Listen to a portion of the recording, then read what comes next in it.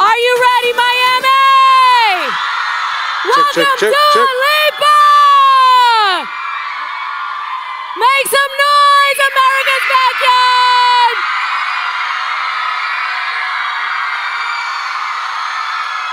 Hi.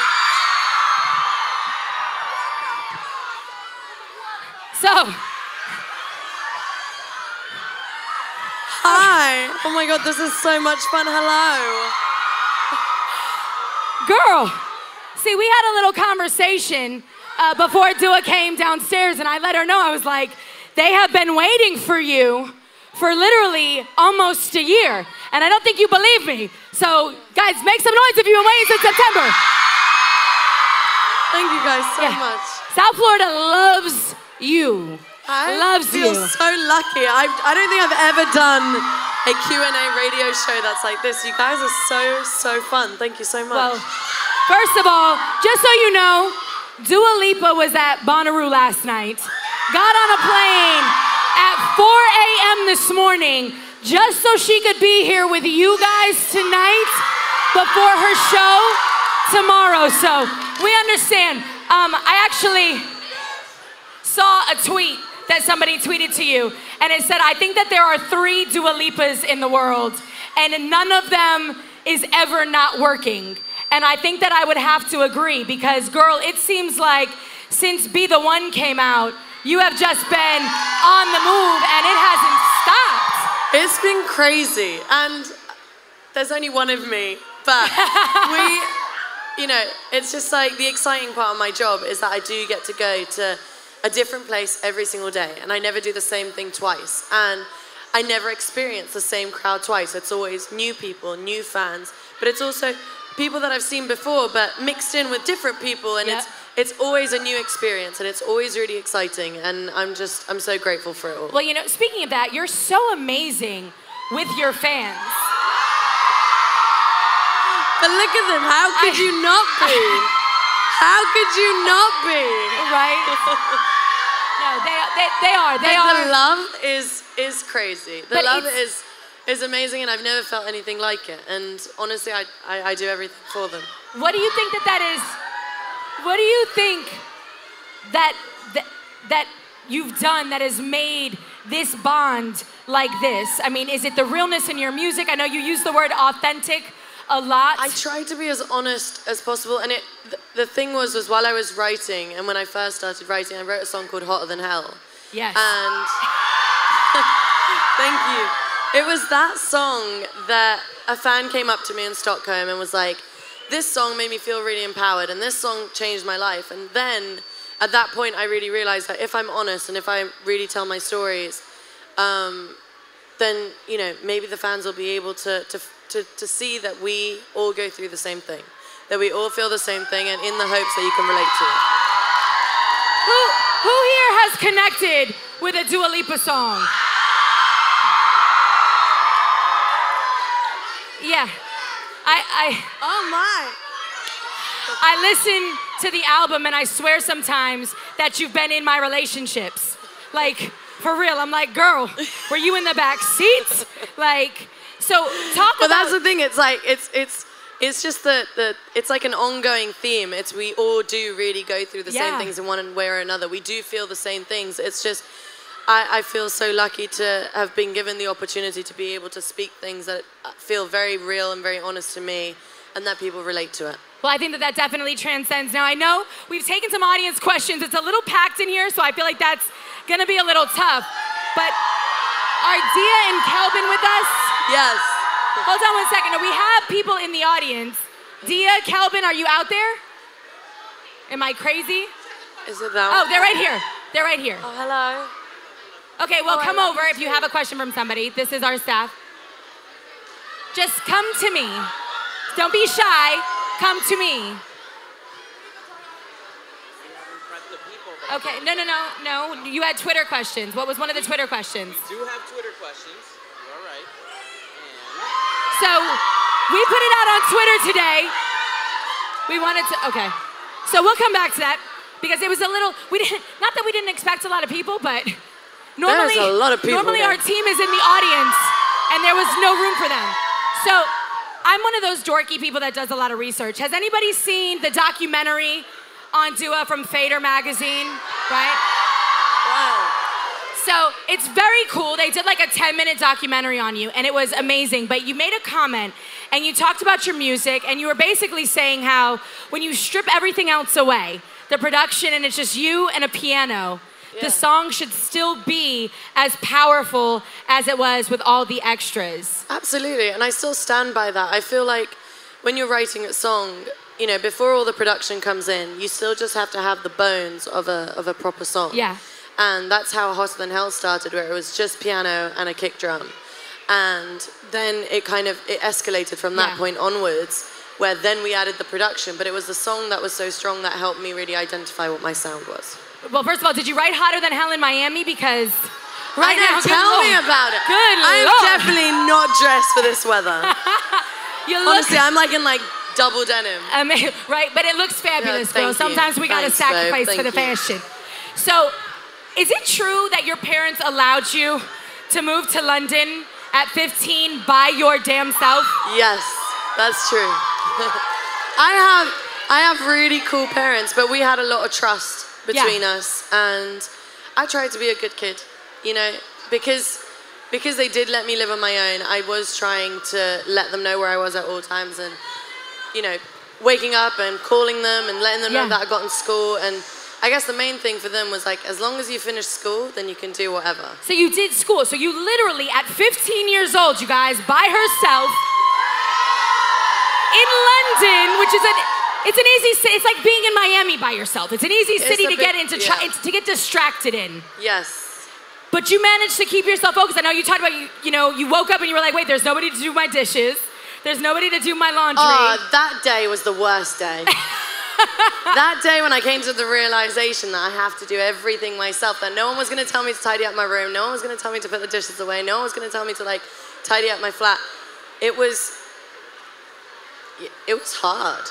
It was hard because I really had to grow up before my time in a way. I really had to grow up and learn to just do everything for myself. And I think that played a massive role in the way I kind of go about doing things for work and my career. I know that no one's going to go out there and get it for me, and I have to work really, really hard in order to do it myself.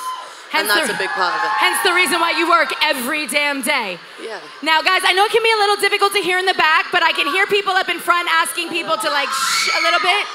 So again, I promise we're gonna get to the music and all of that, but we want everybody to be able to hear, because I know a lot of people have waited a long time to be this close to Dua and to have her share her story. So, in fact, we have one young little, look at you, my fabulous. Hello. Can you hear us? Aurora has a question for you. What inspired you to write music? What inspired me to write music? Well, it's a very good question. My dad was a musician, and I've always grown up around music, and I've always been very inspired by music. And I think inevitably, being in such a musical household, that kind of inspired me to want to do that. Do you want to come a bit closer? Yeah. And that was kind of, that was the main thing that really inspired me, that made me want to just sing and dance. And when I moved to Kosovo at the age of 11, I didn't have the same opportunities I did in London. And I decided that I was going to move back to London and just really focus on songs and try to do something on a global scale. And I feel very lucky to be in Miami tonight doing this. So yeah. Yes. Oh my goodness, my precious. So speaking of doing things on a global scale, New Rules crossed over the 1 billion mark on video That's all you streams. guys. I can't believe that. Girl. That is absolutely like, that's like, people have spent hours and days of their lives watching that video. Honestly, that video took a whole life of its own. We shot it in Miami. Yes, she did. We shot it in Miami, so it's always really special to come back here. But it was like, I can't even describe what it felt like when you first released it, and all of a sudden, it was the first song that within a day, the video went to 1 million views. And that was like, oh my God, what's happening? Everything was so exciting. It was such a mind-blowing experience. And I had so much support from so many young female artists, and that meant a lot to me. And yeah, I'm just so grateful for the response. It's been brilliant. Well, again, thank you guys. Give yourselves a round of applause because 1.2 billion streams is pretty impressive. Now, I love that you touched on the female artists and the empowerment that they've given you. First of all, I didn't realize that the new song that we're loving right now, One Kiss, was actually co-written by somebody I absolutely love, Jessie Reyes. Yes. Now, if you didn't know, Jessie actually spent time working right in this area. Oh, she did? Yes, here in South Florida. She's Colombian. Any Colombians in the building? So I was really excited to see that because as a young woman and as somebody that is doing what you're doing in this game, to be willing to work with other women is such a beautiful thing. Oh my God, absolutely. I feel so, it's so, for me personally, I find it much easier to speak to girls. Okay. And yes, make some noise for that. And when I'm in the studio, and a lot of the co-writers that I work with are girls. Yeah. Because I guess they just understand me on a different level. And I guess over time I've just made lots of friends with the co-writers, male and female, and they've just become some of my closest friends because they know me better than I know myself, because I've opened up to them in a way that I probably haven't opened up to anyone. Just to be able to dig down really deep and get the songs that I want to get that really, you know, bring out the true and honest story. Do you keep a diary and then kind of go back to that? Like, where do you pull from? Yeah. Do you give that to other songwriters? Like, here's my heart and my innermost I don't everything. show them my notes, but I tell them. Got you. Just because, it still is a form of diary. Yeah, so yeah. whenever something significant happens, I write it down. I make sure that, you know, I write down all the memories, and when I go into the studio, if I still feel exactly the same way as I did when I first wrote it, then I'm gonna pursue it and put it into a song. Got you. What was the last thing you wrote down? Can you share that? Do you remember? Well, it's on the next album, so I gotta keep it a secret. I love it. I'll take it, I guess. So over here, we have our Twitter questions. Kelvin and Dia standing in the cut. All right, so we got a question here from @221winsteel. ¿Harías una canción en español? Would you make a song in Spanish? Ooh, my goodness. I would love to. I can't speak Spanish though. Will you teach me? All right. There seems to be a lot of people that are willing to teach me. Quite a few tutors here. Dua Lipa. I'm sure they'd be more than willing to help. So obviously, there's a lot of people who can't speak Spanish that decide to make songs in Spanish, just so you know. You'll do just fine. You'll do just fine. We'll talk about that. All right, we'll talk about that Somebody later. just said it, Dua Lipa. I mean, somebody said Justin Bieber. Oh, yes. Just That's don't right. sing about taquitos and you'll be fine. Okay. Speaking of singing with people though, you've collaborated with some amazing, amazing individuals. I watched the acoustic video of Scared to Be Lonely. I didn't realize that Martin Garrix actually plays the guitar. Like, yeah, he does. I was blown away. Calvin Harris, obviously, Jesse, Miguel, Wale, Major Lazer, Chris Martin. What's the craziest offer you've gotten since becoming this massive global superstar? I know they've got to come in because you're great on collaborations. Like, has anybody just blown your mind with an offer to collaborate? I think just in general, every person that I've had the chance to work with has been so amazing and so humble and so down to earth and so talented. Not that I ever doubted their talents, but they were just so musical. And you get to see kind of another side of them and their online persona and who they are, but then you get to really meet them and really understand the depths behind the music, and who they are as an artist is really inspiring. So do you actually get in the studio and write with these people, or are you guys writing separately and then kind of just... Well, a lot of the time I write my music, so I love to be in the studio and I love to work with a person. Like the Chris Martin collaboration, the Miguel collaboration, the Calvin collaboration, we all worked on those in the studio. Whereas the Martin Garrix one was a song that he already had, that he kind of envisioned with me in mind, and I was like, I love the song, and I would love to be on it.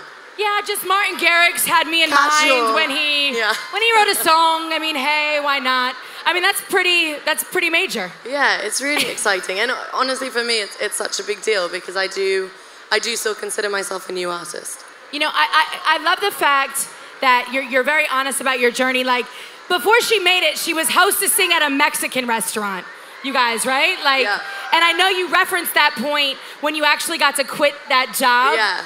As a big moment, like when you're kind of like, hey, mama, we made it moment.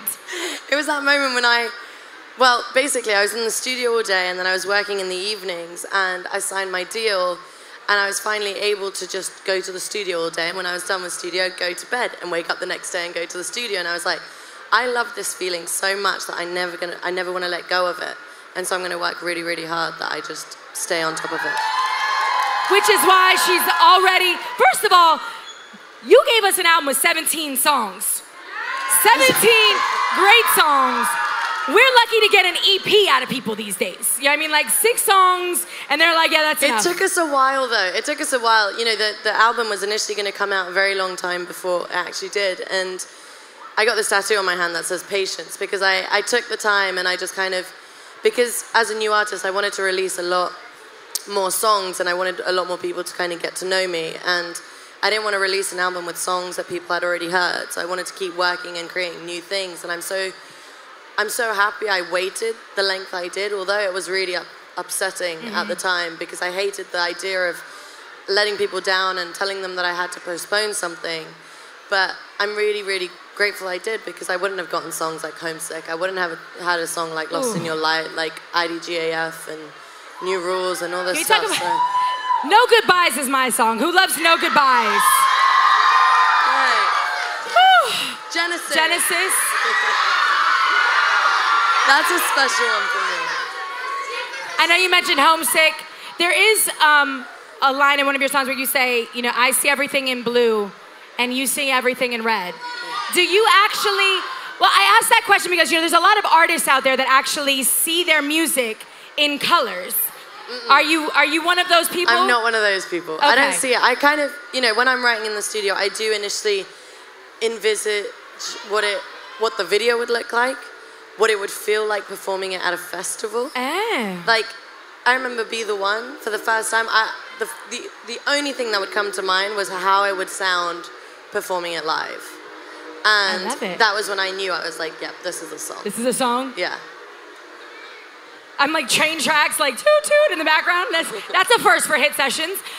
Do we have another question, Dia, my love? We do. I want to remind everyone to tweet us at Hits973. We're taking all of your questions there, and Jonathan has a question all the way over here. What made you choose Miami to film New Rules?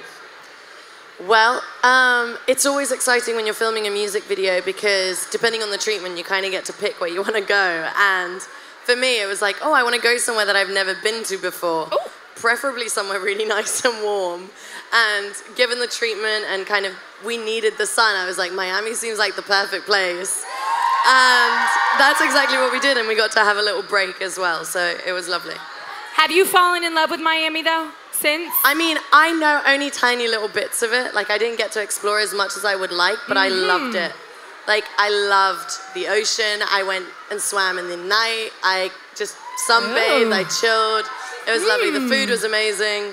So you loved it? Yeah. Well, you're welcome here absolutely anytime, oh my God, my love. As long as you guys will have me, I'll be there. We love having you. Now, I know you used to post covers on YouTube. I did, yeah. You know, you never say I was like a YouTube star, but you did things. But now it's cool because people are posting covers of your songs. Yeah. Like, do you ever go in and just like watch them or like I love comments? watching them. I also get lots of them sent to me. Like on a daily basis, I get lots and lots of covers. And what's so amazing is when I watch them, I know exactly what it feels like to be behind the camera, to put that camera on and to kind of just sing to yourself. And it's lovely. I absolutely love it. Anybody out here do YouTube covers? Anybody? Right, I know we have a few. So do you have any advice for those out here pursuing music? Because let's be real, it's a long road. You know, nobody makes it overnight. There's a lot that goes into it. And I think the most important piece of advice is work really hard, believe in your dream and your art, be persistent, and don't take no for an answer. Did anybody ever tell you no? Yeah, there have definitely been a lot of times when some people have been like, oh, you know, you're not the right thing for us, or we don't think that this song is the one. And I really had to kind of persist and push through and be like, this is what I want to be my next single. And this is what I want to be the first song that people hear from me. And I think a lot of that, I've just kind of, it helped me become more and more confident, standing my ground. Well, I was gonna say, you love Pink, Christina Aguilera, you kind of grew up with those artists, and they're very strong females, but they've talked about how this business can be tough, especially when you're first starting and labels have an idea of who they want you to be and the music that they want you to sing. And I feel like somehow you've avoided being pigeonholed that way. I think, before I signed my deal, I already kind of had an idea of what I wanted my sound to be. And so it was a lot about finding a team that kind of believed in my dream just as much as I did. And so I didn't really have to change who I was. I just wanted people to I wanted people to listen to the music and really understand it just from that. And I was very, very lucky to be supported by my label and for them to believe in it just as much as I did. And then to put me out in front of fans who also felt the same. Now, I mean, again, all these people are here to see you. They're gonna see you sing. But I have to ask you, there's a lot of people in this room. I don't think we've ever had a hit sessions with this many people, so that's crazy in and of itself. And thank you guys for rocking with us until we could make it happen. But I've got to ask you, when I watch your videos of you performing, and I know you mentioned festivals, and you performed at the biggest festivals in the world, and you were on tour with Coldplay, and I know when they do shows in South America, there's hundreds of thousands of people there. Yes. Do you prefer intimate venues where you can really connect with your audience, or do you really love the energy that comes with 100,000 people? I love both. I love both. They both have different feelings, but they're both really, really special. And you create different, you get a different energy from different rooms and from different crowds. And you could be in a stadium full of people, or you could be in a room here in Miami, and you could get exactly the same feeling. So you're working on new music. I know you've been out here racking up Brit Awards, being nominated for everything, billions of streams. I don't know when you found time to be in the studio, girl. I spent a lot of time at the top of the year writing for the new album. I feel like we're a little are we having Beyonce moments in the fans? Your hair is not long enough? They're like, yes. Okay, all right. Okay. So I spent a lot of time writing at the top of the year, and it was kind of crazy. It was the fastest I'd ever written, and I wrote a lot. Ooh. And I feel pretty good about it. But good? I need to work on it some more, but I feel good about it. I love this look that you're making right now. I don't know how to feel because I just don't it's that feeling, the beginning stages of when you're writing again and you're kind of in the preparation of thinking about what you want to release first and what you want to put out and what the videos are going to look like and what you want this whole new era, if you will, be. And it's exciting, but it's scary. It feels like it's happening all over again, whereas this one just hasn't even ended yet. I know. And so, there's lots of crazy feelings, but it's again a very personal album, and it's about lots of different things, and I like to think that the topics are quite unconventional. Okay, I love it. I feel like you literally have your whole even your fashion, everything mapped out before you actually move forward. Is that you? Are you that I mean structured? Clothes-wise, it's whatever's the whole look, but I mean is it a new era? I think so. I think it's more about visually the videos and everything. I feel like this album was a lot about figuring it out and seeing, how we want everything to be. What is his name? What's his name? Jules. Jules. Can we get a round of applause for Jules, everybody? Not only does he have Dua Lipa's back, but he's got your back too. I know it's tough. Again, Dua, do we have any timeline for the album? No pressure, no pressure. Not this year. Okay, so not this year, but you're touring. Hello, yes. So we're getting live music. I'm touring until the end of September. Okay. And then I'll be writing after that. We love it. Well, again, can we get a round of applause for Dua Lipa, everybody? Thank you so much. Thank you so much, guys.